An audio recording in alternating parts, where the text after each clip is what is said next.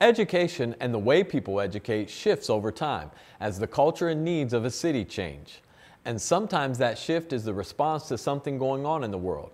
We know that too well with the recent COVID-19 pandemic, when teachers and students had to conduct school from their homes.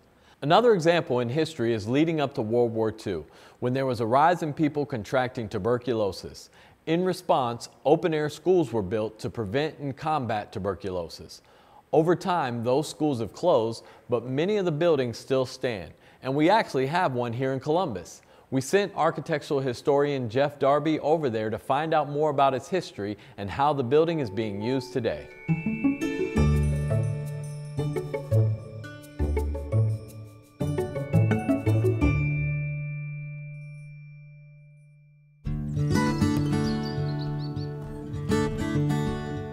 We're on the north side of the city, on Neal Avenue, north of Ohio State University, in a neighborhood that's kind of tucked away that not necessarily a lot of people know about. We're going to visit a really interesting school building. It's a property known as the Open Air School, that's its historic name, and we're going to find out just what's happened to it in the recent past.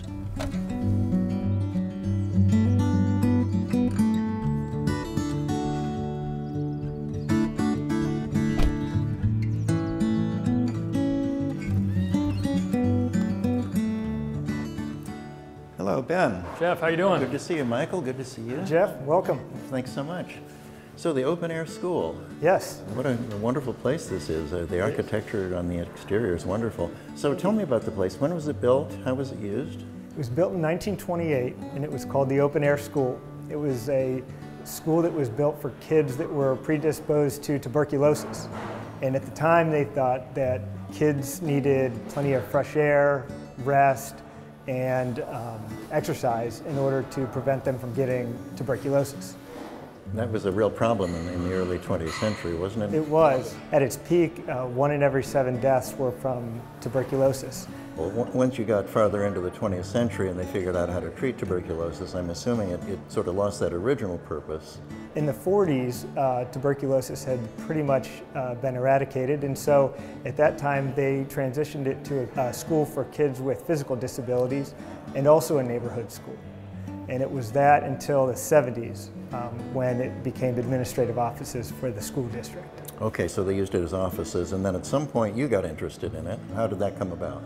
So when the public schools come across a building that they no longer can use, it first goes to other schools in the area, universities, and they have the opportunity to buy it. If no one wants to buy it, then they take it to a public auction. So developers like Michael and I could go in and sit in a classroom at the public schools and bid on this school. So that's how this school came about. It was through a public auction. Well, based on what I've been seeing, a full parking lot, plenty of activity in the restaurant area, shops open, offices in use. It looks like you made the right choice and redeveloped it in the right way. I'd love to see more of the building. Yeah, we'd love to show you. This is the original hallway, and what you see on the walls as far as the brick and on the floor with the tile, this is all original. And the lockers too, I know. Lockers as well. That's great. We preserved all that. And this is restaurant seating, but it reminds me of the desks I used to sit at when I was in grade school. Yes, yeah, we tried to bring that in. I'm a little older than you guys, so it was not easy sitting. Right. And these actually used to be lockers along here, but we tried to figure out a way, how do we bring more people and activity into a hallway, and so we decided to bring seating out into the hallway. In this space right over here, the cafe used to be a play area. Before those windows were put in, it was all open, so it was just columns. The open air concept, fresh air, Exactly. sunlight, but sheltered from the rain, that sort of thing. That's right. I noticed too that, this is so school-like still with the stenciled words and numbers over the doorways. And those stencil numbers, we've changed the numbers, but the style is exactly what we found when we came in here. I'd like to show you one of the old classrooms. It's pretty cool. Let's have a look.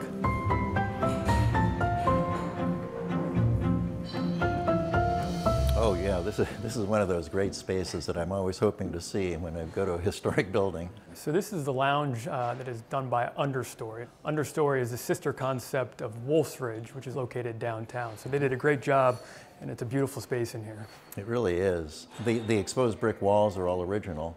There Yes. really wasn't any plaster on the walls to speak of. That's right. Yeah, this is one of 4 classrooms. There's 2 on this first floor and then 2 on the second. And you can see all these big windows, and that was in line with the concept of having as much sunlight, much open air and fresh air. And they also thought the cold air was important. So even in the winter, they would have all these windows open, and the kids would be in Eskimo jackets. And they thought that was important, but the floors had radiant heat, hot water running through the floors, and that kept the kids at least a little bit warmer. So this tenant designed the space in cooperation with you. When we first bought this building, we were trying to figure out what would be the best uses for each space. So we envisioned this being the bar and the lounge. We envisioned the space below being the restaurant. So when we found Wolf's Ridge and they were very interested in this space, they were able to come in and bring on their design team to help create this and actually make it come to life. Well, I know there's more to see. If you have other spaces you'd care to show me. Yeah. Let's go. Let's go show you. Lead the way.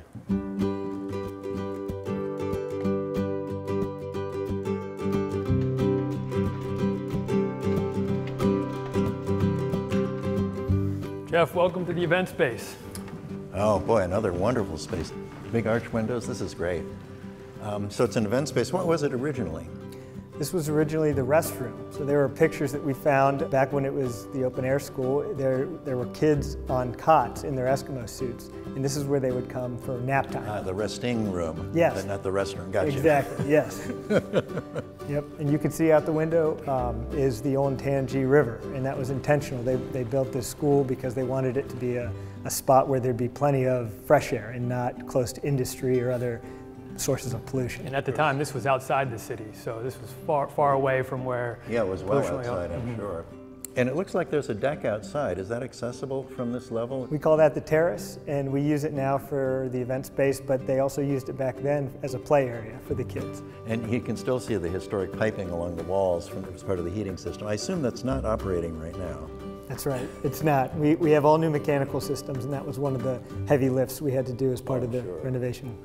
Well, there must be other spaces we haven't seen yet. Yeah, let's go. All right.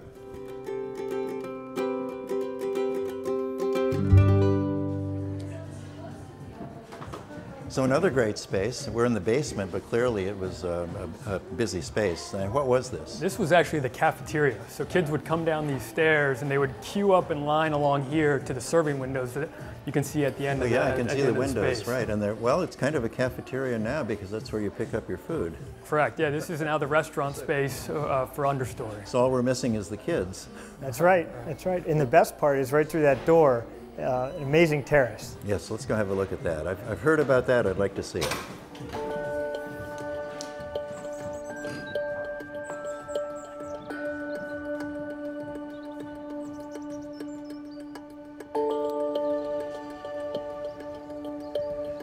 Well, this is a special outdoor space, and it's an original space for the building. Yes, it was one of the outdoor play areas. They called it the other terrace. And yeah, it looked very similar to this when we bought it. We've obviously done some improvements and cleaned it up, but this was very much an outdoor space overlooking the Olentangy River. Then you really get a sense of all the way all the different materials in the building were put together. The cut stone, the rough stone, the brick, the terracotta trim. It really is a kind of an architectural lesson as well. The style of architecture is Italian Renaissance Revival, and it's got some interesting characteristics. I'm sure you know many of them. One of my favorites is how the brickwork is intentionally off kilter. And so that's all the brick on the outside is like that. They don't make buildings like this anymore, especially the back side of a building. It's beautiful back here, and you're only a block off High Street, but you feel like you're removed and much further off of High Street based on how close we are to the Olentangy Trail. Well, taking on a project like this must have had its scary moments now and then. Fortunately, there weren't too many major issues that came up during the construction of this process. It went smoothly for a historic building of this nature. The building is very solid. As you can see with the brickwork, we didn't have to do much tuck pointing at all, if any, and the building was built very soundly. Like you said, a project like this was stressful at times, but at the end of the day, to complete something like this and breathe new life into an old building and keep it going for hopefully another 100 years, it's very fulfilling for us. Well, it sounds like you really understand the importance of preserving historic places like this and how they communicate to the character of the community. It's a lot more work than something new out in the suburbs, but it's also more rewarding for just the reasons you've been citing. So thanks so much for the tour. I've really enjoyed it. Thank you, Jeff. Thank you, Jeff. Good luck in the future. Thank you.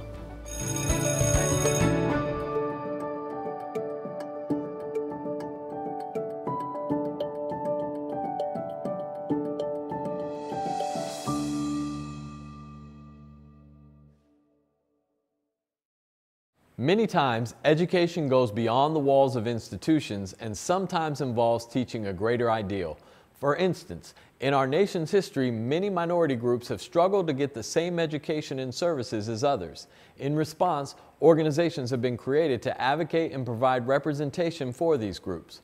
One of these organizations, the National Pan-Hellenic Council, was officially chartered in 1930 at Howard University in Washington, D.C. The NPHC was formed to represent Black Greek letter organizations on college campuses around the country who were facing adversity. The council came to The Ohio State University not long after that and has been vital in engaging Black students around community, service, and leadership.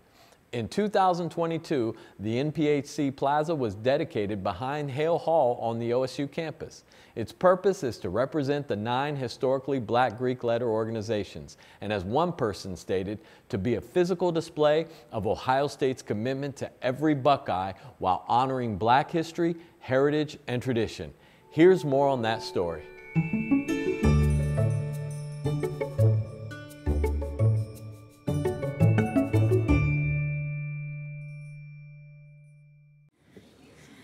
This is the moment you have all been waiting for. Each organization will have the opportunity to share their monument with you all. Zeta Phi Beta Sorority Incorporated.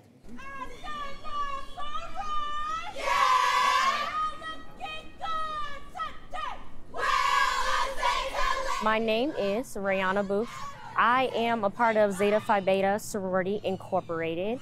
Kappa Alpha Psi Fraternity Incorporated. Yo, baby! Yo, baby! Yo, Kappa! Kappa! My name is Devin Stith, and I was an initiate of the Zeta chapter of Kappa Alpha Psi Fraternity Incorporated. Alpha Phi Alpha Fraternity Incorporated. Phi Beta Sigma Fraternity Incorporated. As the monuments were revealed, I felt happiness, joy, excitement. I even know when we cut the ribbon, 3, 2, 1. I was like, we finally did it, it's here, oh my goodness. I don't think I recognized how significant an NPHC Plaza was until the day of the unveiling. Before this plaza, the university didn't really have anything to recognize our organizations in this kind of way for the last, who knows how many years. You know, for many years, African American people were not on predominantly white campuses. And when we had the opportunity to enroll, it was one thing to be able to go to class, eventually to be able to live in the residence hall. It was another thing to be able to find and build community on a college campus. The National Pan-Hellenic Council was created on May 10th in 1930. The purpose of the council was to unify the historically Black Greek letter organizations into one umbrella council to promote issues of mutual concern and consent. So the council, for example, will support scholarship, advocacy, housing on campus. Black students were not able to reside on campus until 1950. Voting rights, things that all of our organizations believe in, and those things that are part of our programmatic thrust. So the National Pan-Hellenic Group is all these 9 divine organizations, from Alpha Phi Alpha all the way to the Iotas, all these 9 distinguished organizations being unified as a group where they put all their strengths together. At the onset, when NPHC organizations themselves were established, it was really about trying to build brotherhood and sisterhood and community on a campus that, for many, felt very lonely. The members were not only a part of the Greek letter community, but they were also members of activist groups here on campus, like the OSU 34, like the Black Student Union, the African Student Union, AYL, and so they would form these organizations in the midst of also having the D9 organizations as well, so that they could advocate for issues specifically for Black students on campus. What our students need is the exact same things that they needed 70 to 100 years ago. An opportunity to come to a place to get a wonderful education, but to also leave here with a strong set of friends and community members, but also to find ways to be grounded in principles around service and sisterhood and brotherhood. So when I think about NPHC and sororities and fraternities, they are really the place where students are able to build those connections. So the motto of the National Pan-Hellenic Council is unanimity of thought and action. And that's just to say this is the space that we all come together regardless of the colors we wear or the mottos we say individually. We come together here because we recognize that we all have a collective goal to serve the greater community, to serve the Black community, to create space for students on campus. So whenever we unite as the National Pan-Hellenic Council, we're all joining together for one front to put on an even bigger initiative than we can do on our own. There was an undergraduate student, Rayana Booth, who put together a written plan. And she took this proposal and began to show it to people on campus and saying, we want a plaza. We want a plaza. And she showed it to administration and different people. And then Devin Stiff joined in. They were doing things with the National Pan-Hellenic Council. And then thankfully for people like Dr. Melissa Shivers, who took that plan and said, you know what? We're going to do this. And she took it to the president of the university and then the board and the trustees to say, we need to spend some money on this, and how do we carve out this footprint? One of the things I was very committed to was making sure that the students were the leaders of this project. We get to kind of work behind the scenes to make sure all the technical pieces and the magic happens, but really this was their initiative, this was their dream, and we really needed them to be in the forefront, and boy, were they. Before this plaza was established, the main center for Black students was the Hail Black Cultural Center and Museum that has a couple programmatic spaces for students and has many offerings such as tutoring. Our Office of Diversity and Inclusion works out of there. But before the plaza, there was not much of a space for Black students, especially our Black Greek students, to be openly recognized, to have space, to have programming for them, to have an intentional area built out for the community. So this is the NPHC Plaza made of 9 organizations that we call the Divine 9. It is important for us to have a physical space because of visibility. It's okay to have some things where you showcase, but that doesn't stay there for long. It's not something everybody can come and see because it'll be gone maybe in a week or a month. Something that is particularly for us. So now when I walk on this university, I can go to a part where I can see identity of the National Pan-Hellenic Council. So part of the mission with this plaza is to give people something to come back for and to give people something to say, this is what I remember when I was at Ohio State. This is what I was involved in. This is what meant something to me at this school. When the plaza was created, it really was a tangible and physical symbol of the presence of not only our organizations, but a very marginalized community for a great deal of time here at Ohio State. And so when you see the physical representation of a monument, it really helps to validate the presence. Noble Kappa Alpha Psi. And it helps to tie the loop to say that, yes, even you have space here at The Ohio State University.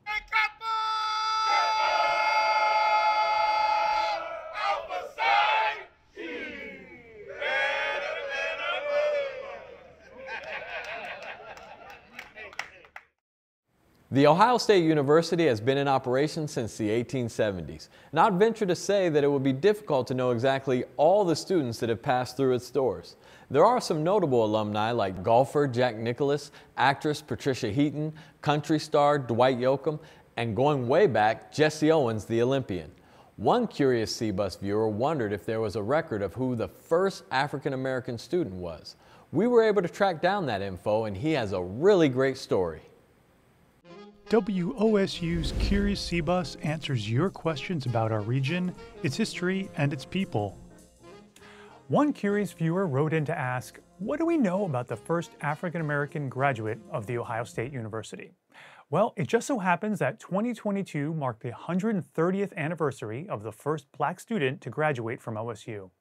His name was Sherman Hamlin Gus, and he graduated in 1892.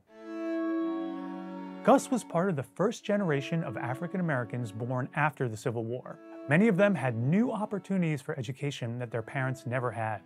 Gus took full advantage of those opportunities and would go on to become a pioneer in the field of education.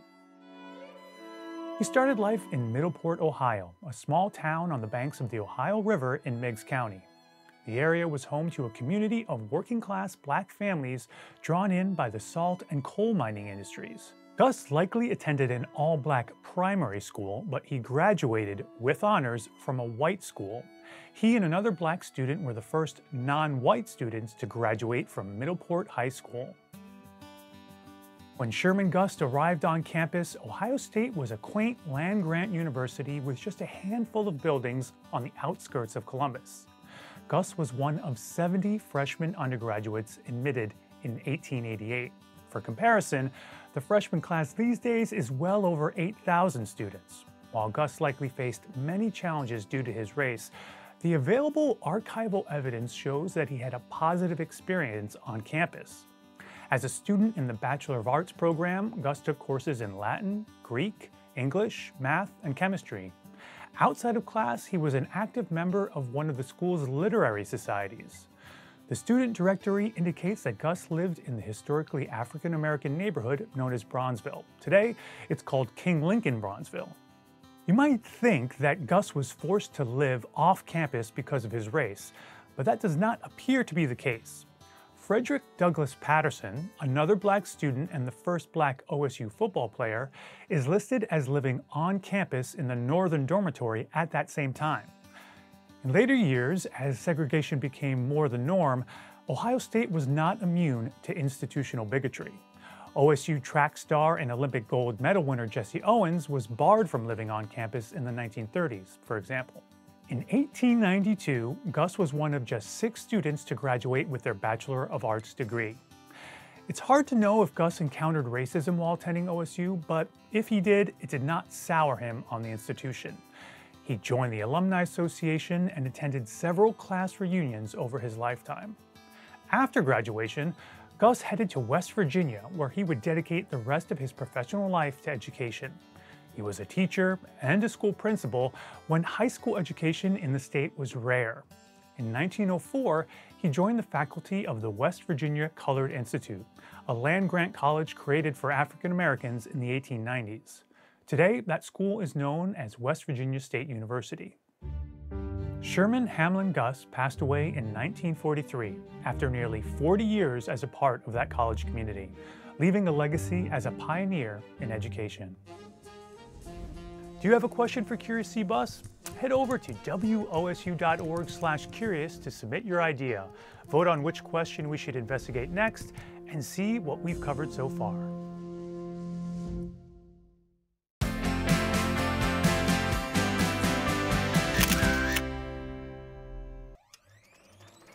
This collection is a collection of videos and film loaned to us by the Columbus City School System. And what I love about these is that they are extinct formats that no longer exist, so we had to get them digitized to put them on our My History website. And this particular one that I'm holding is a 8mm film of Fair Avenue School in 1969, and this was a summer project that they were working on. And we have videos from Fair Avenue and the 5th Avenue School taken in the late 60s, and there are things from Halloween, Christmas celebrations, there's art projects that they're working on, playground footage, just really great images that I think people that went to those schools will really appreciate. I also think that they're great because the teachers that are in the photographs and videos are no longer here with us, so I think it's great to see people can reminisce and remember their teachers. Everyone had that sort of favorite teacher that they remember, so I think it would be great for people that went to Fair Fair Avenue or Fifth Avenue School to be able to look this up online and then see their classmates and their teachers. This is a great collection of things that we've added to our collection of my history, and this is just a great selection, I think, of what we were able to get from them.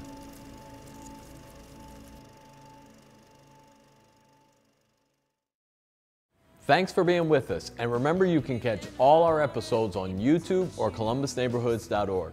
Plus see our stories on the WOSU mobile app, and you can follow us on social media. We'll see you back here next week on Columbus Neighborhoods.